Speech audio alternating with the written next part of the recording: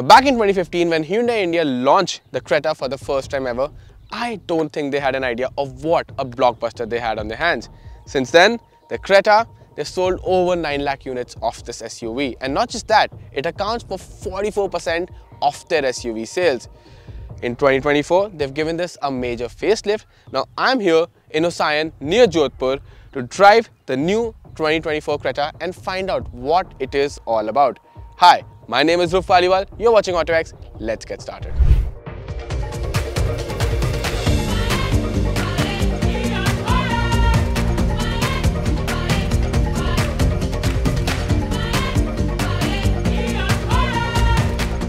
Now design is an integral part of any car update, and with this one, Hyundai seems to have knocked it out of the park. The previous Creta, well, it was a bit polarizing when it came to design. People either loved it or hated it. With this one, Hyundai has really not left a lot of room for interpretation because this is a handsome looking car now. The bonnet, the grille, the bumper, the lights, everything's been redone on the front. I particularly love these LED lights, especially these LED sequential turn indicators. Sequential turn indicators are nothing new, but the way Hyundai has done them over here, that is something that I really like. Now at the back, and I'm coming to the back because there's really no changes on the side, Hyundai has again played the design card really well. I mean, these horizontally laid out tail lamps, this connected LED bar that connects the two tail lamps, all of it is very in right now when it comes to design, and it looks very good. And it also gives the Creta a sense of presence on the road.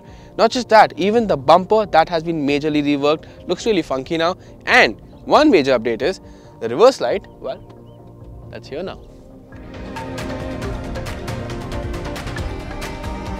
Now functionality wise, not a lot has changed inside, but the one nice change over here is the fact that you now get dual zone climate control, which means the passenger and the driver can have their own different temperature zones, hot or cold, however you like it.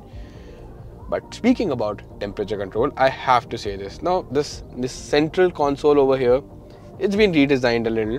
Now the number of buttons over here, it looks like it came straight out of a James Bond film. But they don't fire any missiles or guns over here. They are basically here to control your screen and your climate control system. Now the theme of change, it continues inside the cabin as well. For starters, this new dashboard, it simply looks gorgeous. I mean, look at the colors, the design, the layering that Hyundai has done over here. It's not symmetrical by any means, but it's still very pleasing to the eye. And really, the materials they've used everywhere, just even if it's a hard plastic, it's been done up well enough that it feels good to touch. Now not just that, even the screens, they have been given a whole new configuration by themselves. And previously I was not a big fan of the Creta screen because it was very huge and kind of in the way, but now they've learned. And if I would switch it on and show you, the screen is now well integrated inside the dashboard, way away from my eyesight, from my eye line, and that's a really nice touch, especially when you're driving the car. The screen in itself, okay, special mention because it's a really nice unit. Obviously we've seen it in other cars as before, but here the contrast really seems to be working quite well. The instrument cluster, that is new as well. Both of them are 10.25-inch units. Again, the colors on the instrument cluster are simply mind-blowing. The design, well, we've seen this before on the Hyundai Alcazar also.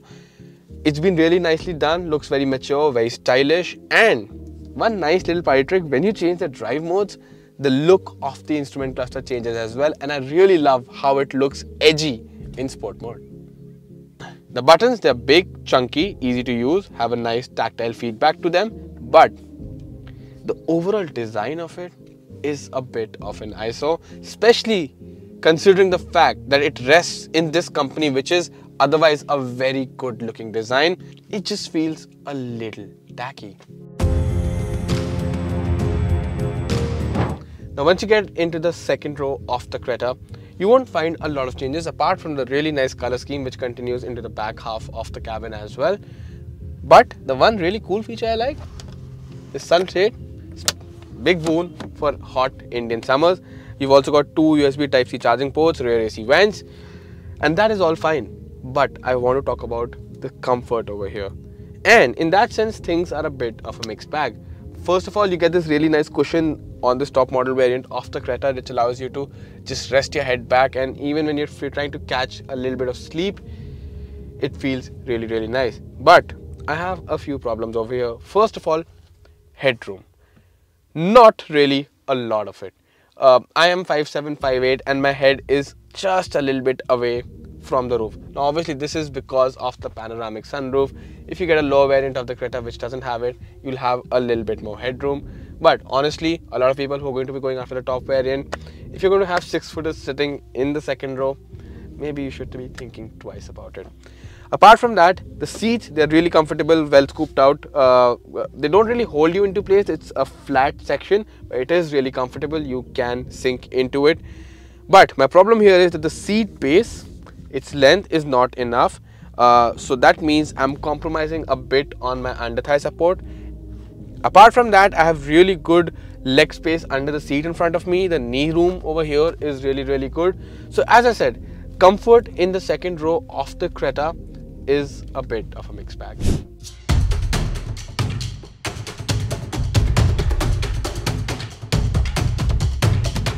Now as you can see, I'm behind the wheel of the Creta, so it's time to talk about driving impressions.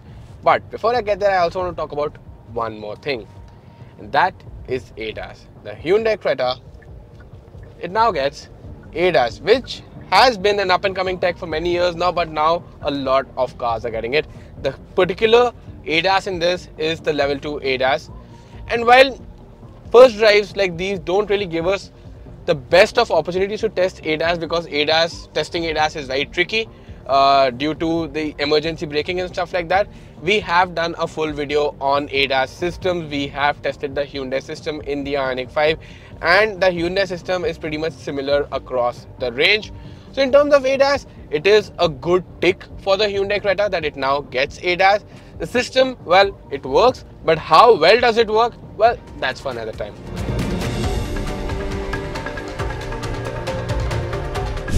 And with that done, now let's come to the driving impressions of the new Hyundai Creta.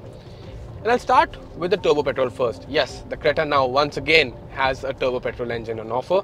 It's the new updated 1.5 litre engine, makes about 160 PS, 253 Newton meters of torque. But the important thing to remember is, with the Creta, it can only be had with a 7-speed dual clutch transmission. Not that I'm complaining. And why? Because let's start with the engine. First of all, it's a really refined motor. Lots of times we left the car on shoot. My camera person Sunil, he was shooting the car, and I couldn't figure out if the car was on or not, despite it being on the entire time. So the noise at idle, it's literally non-existent, and even when the revs start to climb, the engine stays well below the radar. So I think, yeah, that's a really big plus. It's a smooth motor, obviously, that comes along with the territory of refinement, but more than anything else, it is a really quick engine as well. Loves to rev despite being a turbo engine, and it just belts you up to speed so quickly that you think you're doing 70, 80, and you look down, you're doing probably like 100, 110 kilometers per hour. So it is a quick motor. If you drive it sedately, it'll give you decent fuel efficiency, but if you put your foot down, well, fuel efficiency is not really going to be part of the discussion anymore. And with that, it's time to talk about the 7-speed dual clutch transmission.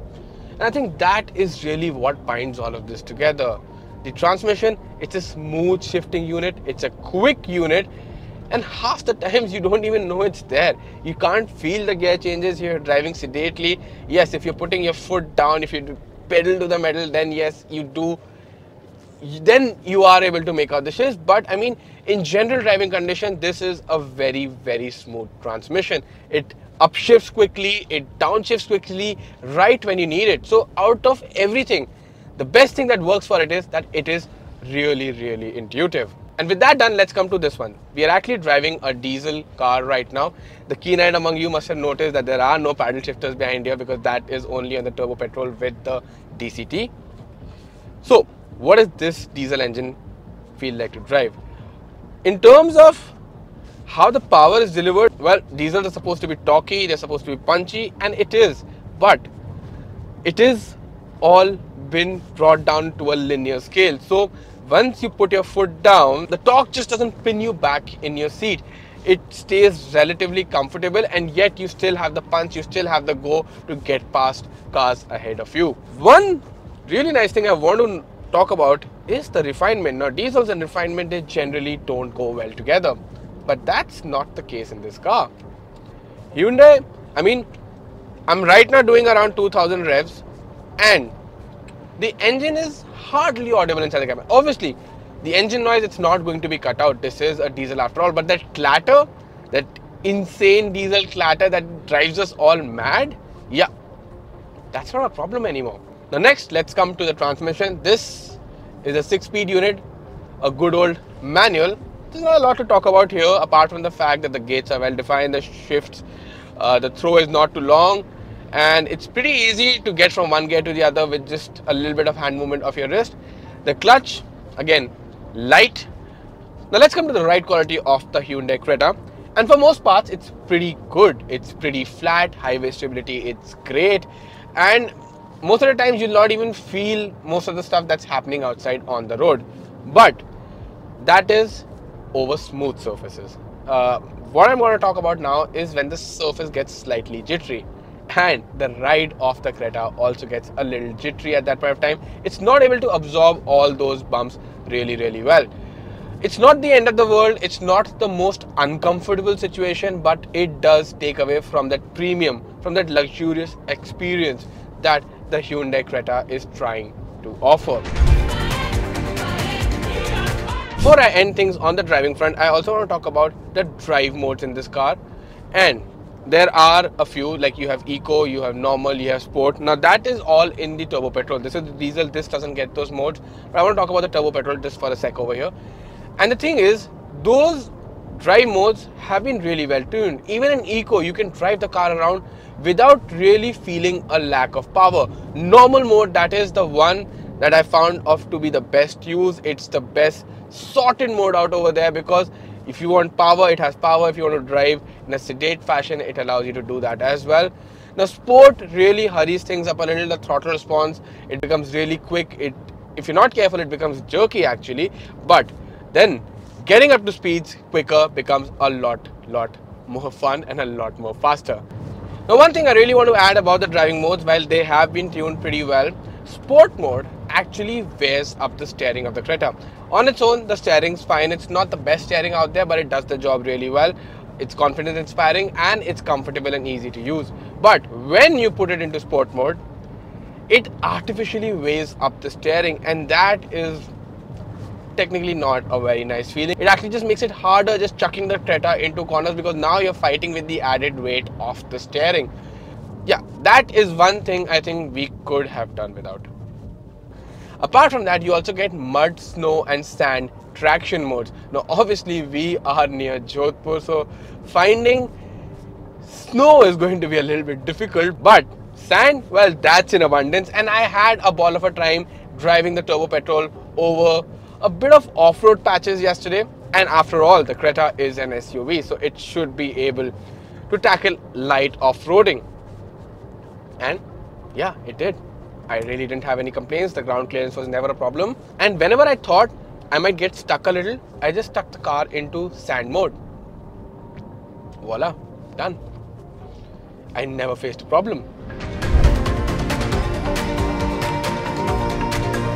Well, we've come to that part of the video where I have to sum up my thoughts on the 2024 Creta. And honestly, it's a good car. It's a good looking car. It's got good features. It drives well. It rides well. But thing is, at the time of making this video, I don't really know what the price is. But at the time you will be seeing this video, the prices will have been out. And I'm going to leave a comment down below, pin the prices, what my opinion is on them. But let me just say this. The Creta is already an expensive car with the outgoing model, and this one with its new features is obviously going to see a hike in price. Now if that's about 20,000, say till even 50,000, it will seem justifiable to an extent because of all the added safety kit like ADAS. But if the prices start going north of that, probably say touch a lakh, then the Creta is going to be a bit of a hard sell. Thank you so much for watching this video. Now obviously, we take a lot of effort to bring such videos to you. So if you liked it, hit that like button. If you know someone who's interested in the 2024 Creta, share this video with them and tell them also to like it. And apart from all of that, subscribe to the autoX YouTube channel for more such cool automotive content. Thank you so much for watching.